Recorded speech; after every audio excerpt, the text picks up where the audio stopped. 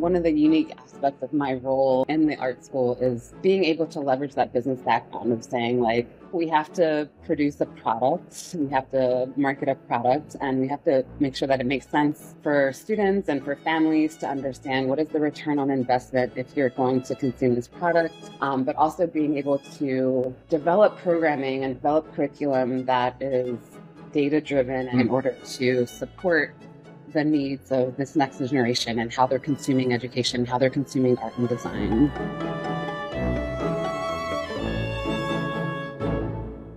Hey, welcome to the Higher Ed Storytelling University podcast, a podcast dedicated to helping higher ed marketers tell better stories, create better content, and enroll more students. My name is John Azzoni. I'm the founder at Unveiled. We're a video production company working specifically with college Marcom teams to help you automate your student success stories through a subscription approach. You can learn more at unveiled.tv. That's UNVEILD.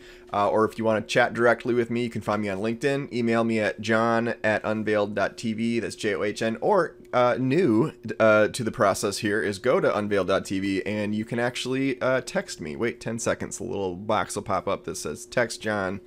That goes right to my personal phone. So if you have any questions about our subscriptions, you want to chat, you want to say hi, you want to talk about current events, I will probably have not much to add about current events, but we can talk about them anyways. My guest today is Sabrina Depestre. Sabrina is the marketing director at the Maryland Institute College of Art, where I actually attended for a brief stint, in the early 2000s, which is what piqued my interest in having her on the show. She has also worked as a consultant for small businesses, delivering refined verbal identity and digital audits across all platforms and channels. Sabrina is also the founder of the marketing agency Buffer and Muse and host to the podcast Musings on Marketing. So in this episode, we are going to take you behind the scenes of marketing a rigorous art school and also behind the scenes of starting a podcast. Sabrina's podcast is relatively new, as is this podcast. So we discussed learnings, along the way of starting a podcast, tools that Sabrina uses to create her podcast, and much more. So if starting a podcast for your school is something that you're interested in, you'll get something out of hearing how others have started. So stay tuned. Also, side note, was having some issue with my microphone, and the sound quality is terrible. And so I apologize. We'll get through this together. All right, so here's my conversation with Sabrina Depestre.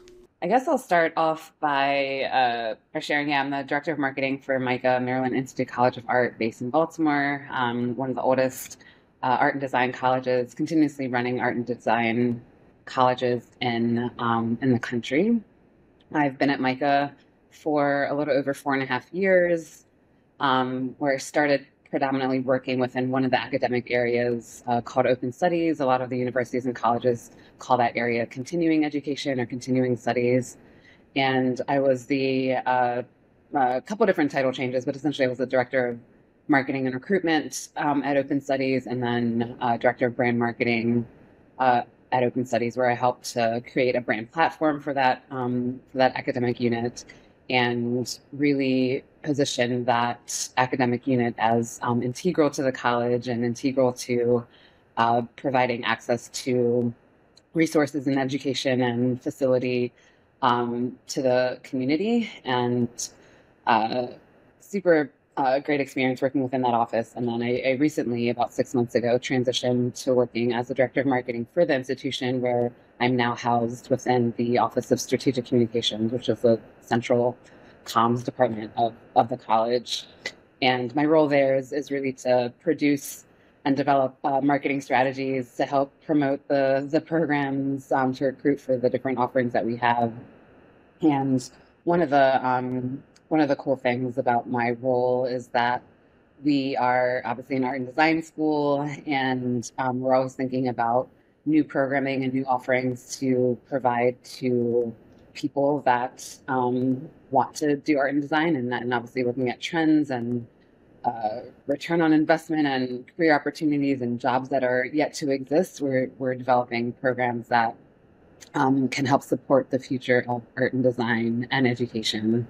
So it's exciting to work here at MICA during this time, developing new programming, and we have some cool offerings that we plan to launch within the next fiscal year, which is exciting to see and to be a part of. Did you grow up in Baltimore, or? Yeah, I grew up in Baltimore County, suburbs of Baltimore County, and went to high school here. And after high school, I actually moved to South Florida, where I went to college. I graduated from Florida International University with a Bachelor of Business Administration and a concentration in marketing. I lived in Miami for a total of 10 years, and that's really where I learned my chops in the early stages of marketing, and my first job was working for the Miami Heat organization in sales and group sales, and that was just an extraordinary experience. And I will always root for that organization, as you may or may not know, the Heat are entering their finals. They're going to the finals this year, which is exciting to see. As the underdog team, they're ranked number 8, and they're contending for the title. So yeah, I grew up in the area, moved to Miami, lived there for 10 years, and had an incredible experience at the Heat organization, where I really learned about customer experience, really providing a great experience for people to consume a product that was exciting, obviously. And my role there is developing a sales team, coordinating all the different event logistics for groups to come into the arena and have a great experience outside of just the basketball game. A lot of the programs that my team ran and produced were around fundraising opportunities for nonprofits and community organizations in the South Florida area.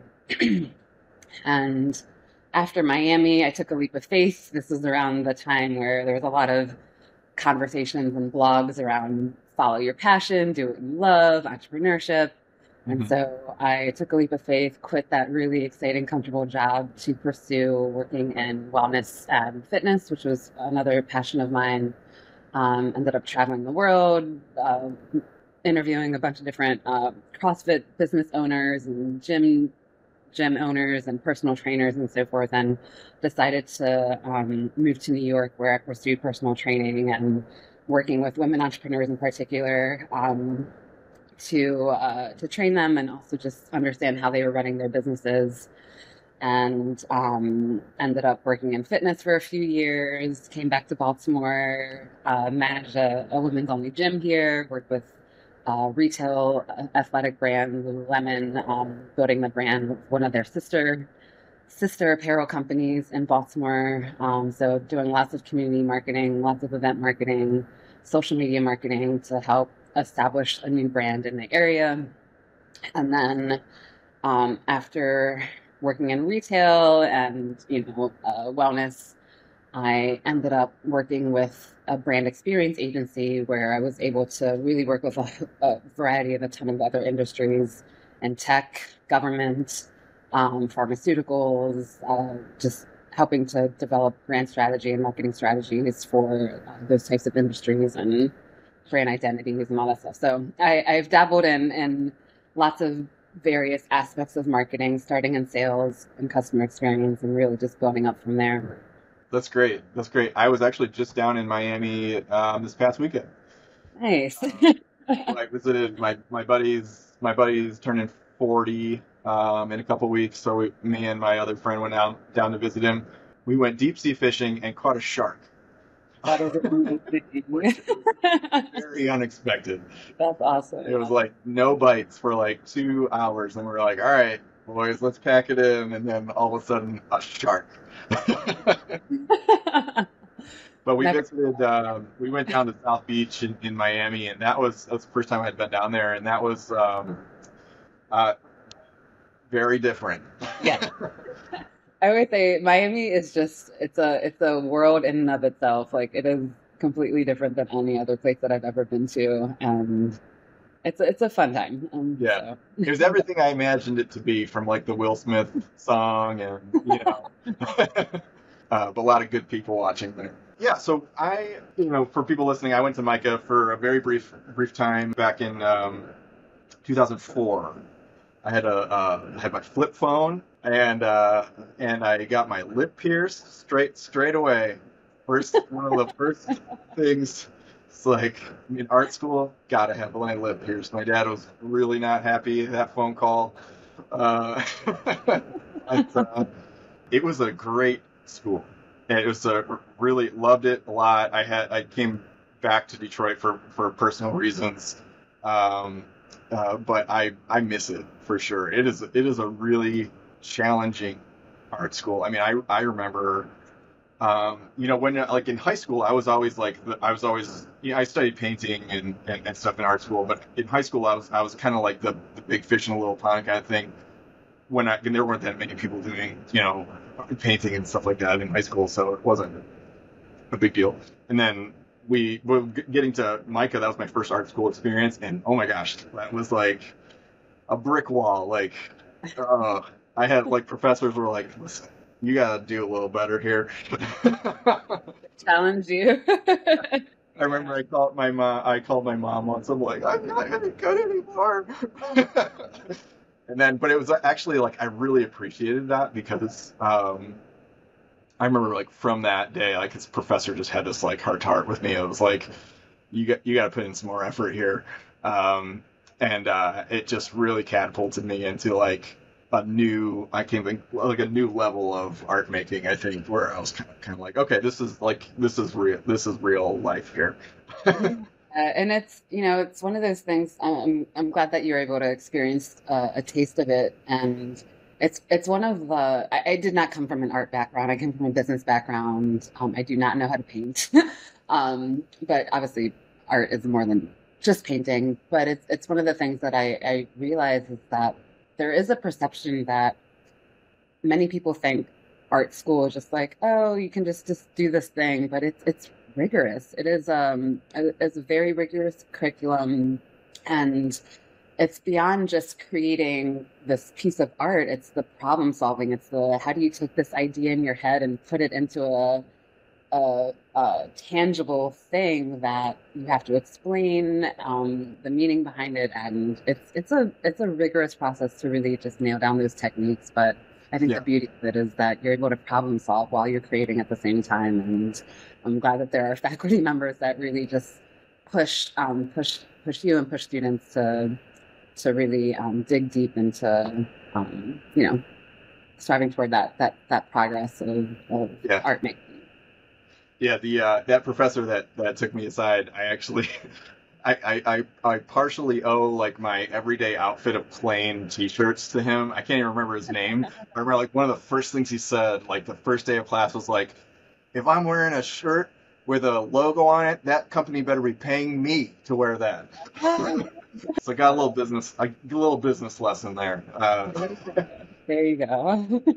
So what do you think is in your position, what do you think is unique about marketing in art school versus Yeah. another industry, CrossFit, whatever else that you've done? Yeah. What's unique working in art school and higher education, but specific to art school is because I come from a business background, there's research, there's strategy, there's how is this making an impact on the profit and loss statement of the organization.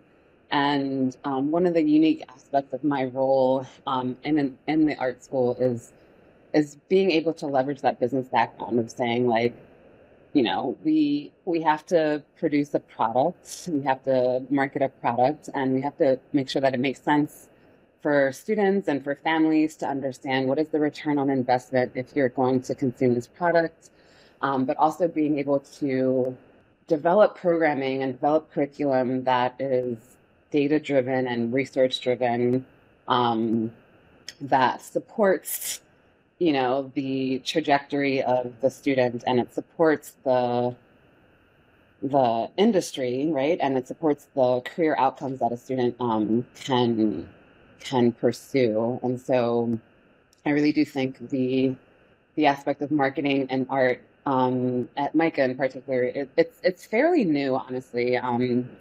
There's been I think one or two other director of marketing people in the past, prior from me getting here, but the concept of marketing is new.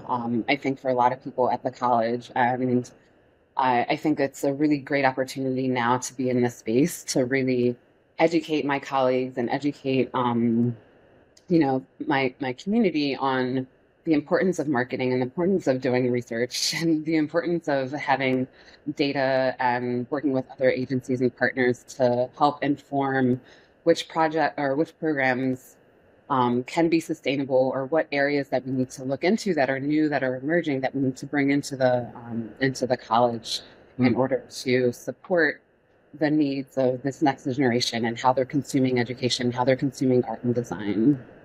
So, so yeah, marketing in this space and art is super unique, and I am excited for the opportunities that are coming, and the ability to be able to provide new programming and new opportunities for a newer audience to consume art and design at MICA. Yeah, how are you going about research and collecting data? Is there specific avenues you guys go through for that?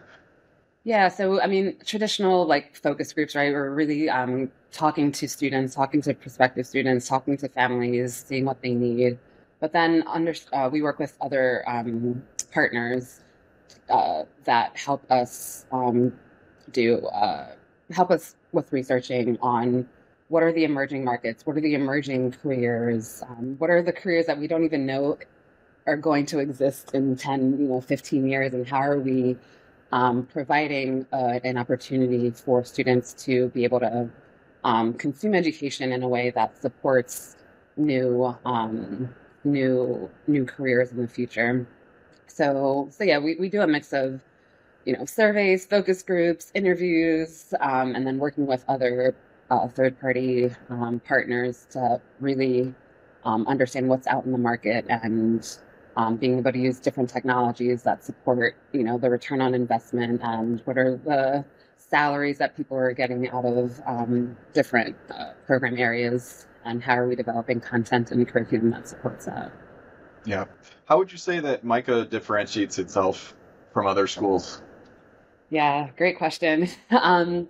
So I will say, from hearing from students, from hearing from faculty and people that interact with the college, is MICA is situated in Baltimore City, and Baltimore in and of itself is such a creative, artistic community, and but it's also a strong, supportive community. And I believe that MICA differentiates itself in the sense that we really focus on the student experience. We focus on making sure that the student has everything that they need to succeed, and that we provide the supportive environment. There are other institutions that are perceived and are known to be a little bit more competitive, in the sense of like, it's me against you in the art space, whereas MICA, we differentiate ourselves where we work together. The students really learn from each other in various disciplines. So the student that is that is pursuing animation can connect with a student that's pursuing painting and learn from each other. And it's a collaborative environment that I'm hearing and that I'm seeing from students that attend the school. And I think the other differentiator with MICA too is that there is one academic area in particular, in the open studies area, where we've been producing and offering online degrees for over 10 years at this point in art and design. And we have, the business of art and design, a master's program in the business of art and design. And we have, in the residential side too, we have a creative entrepreneurship center, and we have a business curriculum that is embedded into the residential side that I think is also different in other art and design schools, is where we're really teaching students the business aspect of art and design, and providing another angle to show students how they could, if they wanted to pursue their own business in whatever field, that they're able to do so. So again, differentiators, I would say supportive community, super collaborative, and also we do have this unique aspect of entrepreneurship and business curriculum embedded into into the academic areas, which I think is unique to MICA. That's great. I mean, I don't have too much experience with a lot of art schools, but I know when I was in art school, 2004 through 2007, that the business side was just not something that was taught.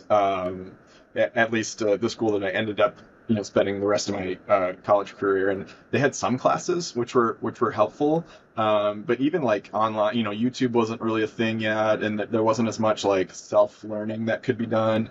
I relied a lot on like mentors that were in the art community that were teaching me how to do that. But it's so nice to see like an actual focus on business, because I think that was something, and I've heard that from peers at other art schools that was missing for them in their art school experience, was like they left knowing how to make great art, but with like zero business sense. And I almost think like the business sense is almost as important, if not maybe even a little more important.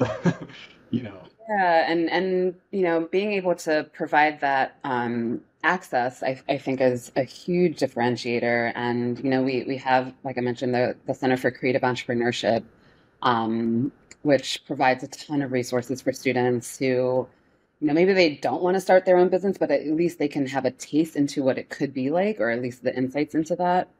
And then the other part too that I want to touch upon that I believe is unique to MICA is with our first year students, there is an opportunity to participate in first year fellows program, which essentially you're just part of this amazing cohort where you're in studios, you're learning from different artists in the field, and and you have the ability to kind of like pick and choose your path at MICA. So there's a lot of different options that students can participate in based off of their interests, and it's pretty much like choose your own path, which I think is which is great for students to kind of get a taste of things that they might be interested in, how that can be integrated into their education.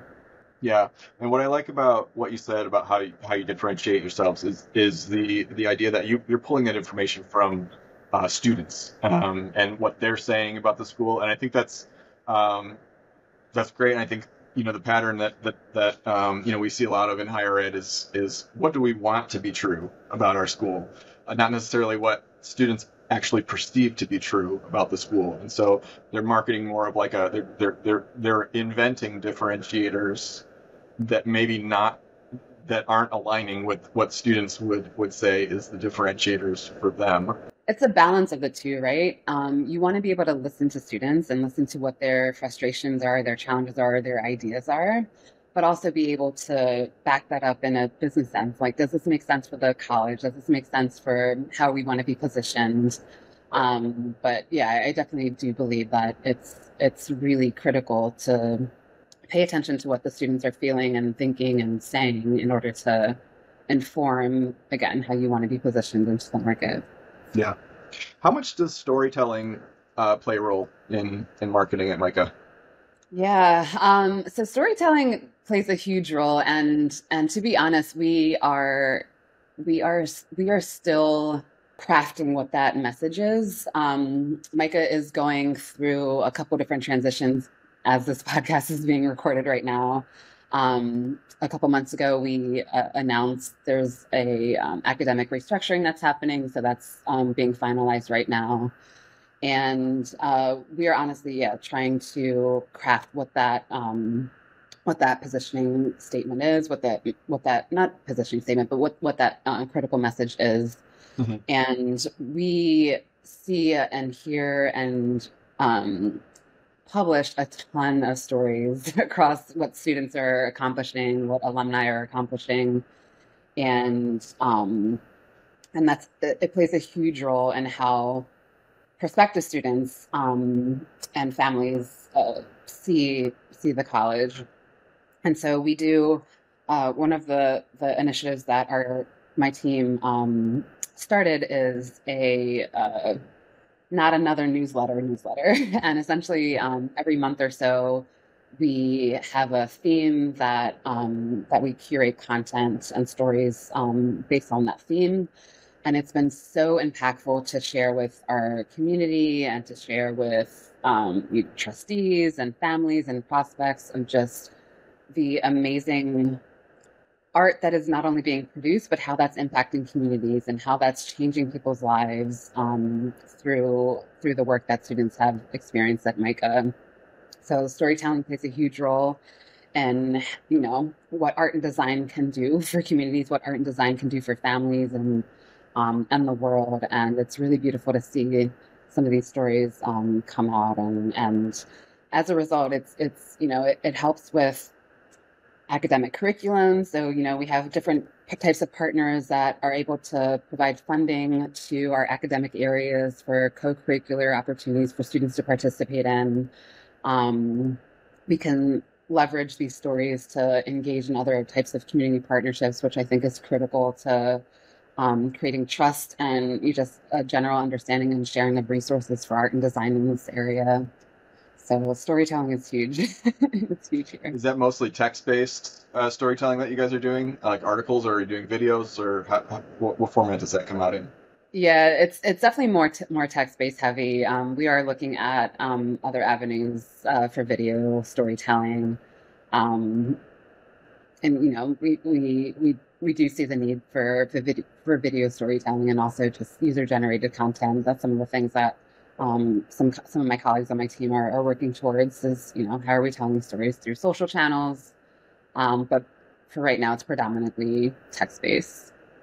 Yeah, user-generated content. I mean, if you can get students to participate in that, I feel like sometimes it can be hard. I mean, in my video career, trying to get people to submit user-generated content has been a challenge. But if you can crack that code, I think that's some of the most powerful stuff. Definitely. Quick break here to tell you about how you can scale up your student and alumni success stories without taking on a bunch of extra work to manage with our video storytelling subscriptions. Look, making even one video, it takes a lot of legwork, lots of steps to go through, hire a video vendor, herd all the cats, do all the scheduling, and then you get one video out of that. But what if you could get a whole year's worth of storytelling content that you can use to highlight your various programs, and all you had to do was find the stories and hand them off? Well, you can hand them off to us, Unveiled. Our aim is to take the friction out of telling great stories. So whether you're a big school like Penn State, or a smaller liberal arts college, you can tell really compelling stories all year round and fill your content calendar with video content. We get this done for you anywhere in the US. We're going to batch shoot a year's worth of content and then every month drip out to you one new student or alumni story along with a whole package of additional video content. So you're going to get the full-length story, which is usually 2 to 3 minutes. You'll get a 30-second cut down, a 15-second cut down of that story to use in various ways, and then 8 topical videos to help you promote other things like scholarships, career development, internships, all that stuff. And not only can you take what we deliver and obviously crop it to how you need it, format it however you need to for social media, do whatever you want, but you're also going to get all the B-roll and interview footage, all the raw stuff that we shoot, and there's a wealth of additional content opportunities within that you can run with, use it however you want, and you don't have to go film anything else. So head over to pricing.unveiled.tv to download our pricing guide, which has everything in it that you need to know. And if you'd like to chat further, you can book a call with me on our website, find me on LinkedIn, or email me at john@unveiled.tv, and I'd be happy to answer any questions that you may have. All right, back to my conversation with Bill Zimmerman. So how does in just content creation, like how does MICA think about content creation? Where are you guys active? Like which social channels? Tell me about just the content creation strategy. Yeah. So we utilize TikTok, Instagram, Facebook, LinkedIn, the major social channels to publish our content. And we do have YouTube channel, and the areas that my team is working on, and one of the things that I'm leading is being able to provide content that is specific to these channels, but it also providing content that makes sense based off of where people are in their journey, whether they're looking at MICA to attend as an undergrad student, a grad student, or they're faculty, or they're looking for a career at MICA, but really being able to create content that makes sense and publish that content in a way that makes sense based off of where people are in their journey. Um, a lot of the a lot of the way that we are taking in content is through word of mouth, right? We have faculty members, we have staff members saying like, so and so just did this, they just won this award, or they're going to be exhibiting at this, big exhibition coming up. And so a lot of that is filtered through the central comms department, and we strategize on where this content needs to live, whether it's the website or across which channels. So yeah, a lot of that is sent through word of mouth. And then we use other social listening tools to really understand like how other publications and how other media outlets are sharing stories, and how we're filtering that in to publish across our owned media as well. Cool. I love it. So tell me, so you have your own separate company as well? Yeah, Buffer and Muse. Yeah, so I started launched Buffer and Muse in 2022, just as a way to, as I've throughout my career been in marketing and business for over 15 years, and one of the things that I recognize is that marketing means so many different things to so many different people, and there's always a sense of how do I do marketing, right? There's this common theme that I was coming across and hearing was just like the executional side of marketing. And so Buffer and Muse really started as a project to have people understand what are the frameworks, what are the basic templates that you need just to, if you're a one-person team or a small team, what are the frameworks that you need just to help you build the foundation of how to do marketing, whether that's social media, whether that's email marketing, whether that's research. So I started this business to really provide people with the frameworks and the tools to help them execute on the initiatives that their organizations are. So it's a new business. It's like I have my full-time job at MICA, but Buffer and Muse is something on the side that I do that fills me up. Is there any meaning to the name, Buffer and Muse? Buffer and Muse, yeah. So so for me, I tend to be behind the scenes in marketing. I tend to just be the I like to orchestrate behind the scenes, and I see buffer, like the meaning buffer in like the music sense. It's like kind of like that in between space. And then muse, muse is musing. So like, what is your muse that gives you inspiration, that sparks that idea for you? So it literally was a shower thought, and I was like, Buffer and Muse. But it's a mix of like, what is the in between, the stuff that you can't really touch, you can't really, it's not a tangible thing, but it's the in between that still is profound, that, you have to do the research, you have to understand how people feel in order to produce the thing. So that's how that name came up. Cool. I love it. And then you I'm always fascinated with people that start podcasts.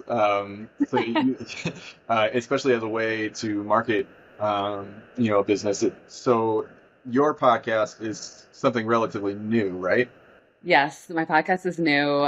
Started that in January of 23 of this year, and it's called Musings on Marketing. And it was also an idea that I've had for a couple years, where I was like, I should just do a blog. And I had a small blog called Musings on Marketing. And, with writing, I used to write and publish a lot. I used to do freelance writing and everything. And I still do want to get back into it.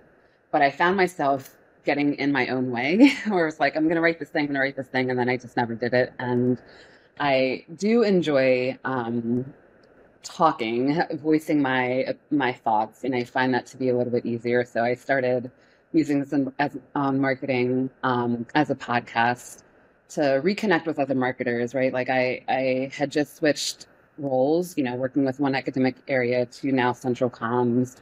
And I found myself like, post COVID ish in the space of like, man, I haven't connected with other marketers in a long time. And I wanted to just be able to provide a way to reconnect with other marketers, to hear how they're going about their role in their day to day, and seeing what emerging trends that they're seeing, if it's resonating with me, if I'm going through a similar experience. And so, yeah, Musings and Marketing is my podcast. And it's been fun to learn how to produce a podcast, edit. I'm a one person show here, so it's been cool just to do some research and see what tools and software works best for a podcast. So, what have you learned that you can share? I mean, I think you have like 5 or 6 episodes, which is a great start. I mean, I feel like people get like 2, 3 episodes. And I heard a statistic that's like something like 80%. And I'm probably just it's like this is don't quote this in the fact books here, but 80% of podcasts never make it past the 3rd episode. Oh, that's good to know. I'm on the other side of that. So one of the things that I've learned is that just keep working at it. Like, whenever and personally, when I do something for the first time, I get so overwhelmed. I'm like, oh my gosh, I have to do this, this, this, and this. Mm-hmm. And literally with podcasting, it's just doing it. It's just trying it out and continuously doing it. And so when I first started my podcast, I'll be completely transparent. I didn't have a microphone. So the first 2 episodes, the sound, I listened to it. I'm just like, it's like nails across the chalkboard for me. So it's like, okay, let me just invest in a microphone. And that just literally transformed the way that it sounded. Obviously it sounds way better. But the thing that I learned is to document how to do it, how to document what you need, the podcast description, the intro. I do use a software to help combine like the jingle, the music at the beginning and the music at the end. And the first couple episodes, I literally just like figured it out and I didn't write it. And then by the 3rd or 4th one, I was like, wait, I should have wrote down what I actually did so I don't have to like spend 2 hours to do it. So document how you do your process, whatever that is for you. What's the software that you use? What's like? Yeah, I use Alitu, Alitu. It's a software company based somewhere in Europe. And I know that because I get an international transaction fee, which is like $1, but it's fine. And I use that software. I use Headliner just for the social media posts that I do. And my podcast is strictly audio right now, so I don't do the video. And that was intentional because again, I'm a one person show, and I was like, let me just start with the basics and just get this out there, and then I can, improve or, iterate from there. I support that. I started as an audio only thing, and it was way simpler then. I'll put it that way. Yeah. Although now I know you're using Riverside. Yeah, there's a ton of great tools now to help edit video and stuff, but yeah. Yeah, it's getting easier. Riverside has some good editing, like internal editing functions. And if you run your conversation with as little editing necessary as possible, which is what I'm kind of working towards, if you listen to my first, I think it's like episode 7, if you listen to that first episode with like my first guest, where I was interviewing someone, like the amount of ums I had to cut out of that was monumental. And like, I would shave like 2 hours off of my editing time if I would just stop saying all the time and stop like pausing in my sentences. Yes, yeah, that's definitely something that I've learned too, is just being intentional with what you're saying to help with the post-production process. Yeah, for sure. Well, and I like to talk about the podcast because I know a lot of schools are kind of just starting to dip their toes into a podcast and wondering if that's something worthwhile and what that will take. And I resonate with what you said. It's just like, just do it. just do an audio only version, record your own thoughts on your iPhone or something like that, and upload it to Libsyn or wherever. Record a Zoom call. That's the simplest way to have a guest, is just have a Zoom call or a Teams call and record it. There's downsides to that, which is why I got Riverside to do these, because it like records natively on each side, so that if there's a disruption in the Wi-Fi, you're not getting that interference. You're working with like the raw files from your side and my side. Good to know. So that's just one little hurdle that I've had to get over. But yeah, I think starting a podcast is super overwhelming, and I was really against it because I worked for a company for over a decade that was like really big into podcast. My boss then was really into podcasting, really good at it, really social, like extrovert, Enneagram 7 to the max, and and I am not. So I was like, my life is going to become like trying to find guests and figure out how to talk to people. Yeah. It's an acquired skill, but I will say it as I've done, I think this is probably my 23rd or 24th episode. It's gotten so much easier. And my encouragement to anyone wanting to start a podcast is it gets easier. You'll figure it out. It's a little overwhelming at first, but don't overcomplicate it. Yeah, sound advice. I would agree with that. Yeah, I was asking, are you an Enneagram 3? 4. 4? Okay. I'm a 3, but yeah, I hear you. It's a different experience. I would consider myself an ambivert, but yeah, there's definitely some pros that come out of, if you're a natural extrovert, that it's probably a little bit easier for you. Yeah, I can turn it on. Like if I'm in a conversation like this, where like there's a purpose to there's like a goal to the conversation, and when that goal is met, the conversation's over. Like that is my sweet spot. Like I can be like lively and upbeat, and I feel confident. But if I'm at like a party, it's like the worst. Like I avoid kids' birthday parties. I have 2 daughters that are in that peak birthday party stage of life. I will negotiate with my wife to the high heavens. I'll clean the house. I'll do the dishes. I'll scrub the toilets. What do I have to do to trade for you to go to this birthday party? And because I hate open-ended conversations where you're just kind of talking to somebody like in passing, and it's the small talk. I hate small talk so much. I hate it so much.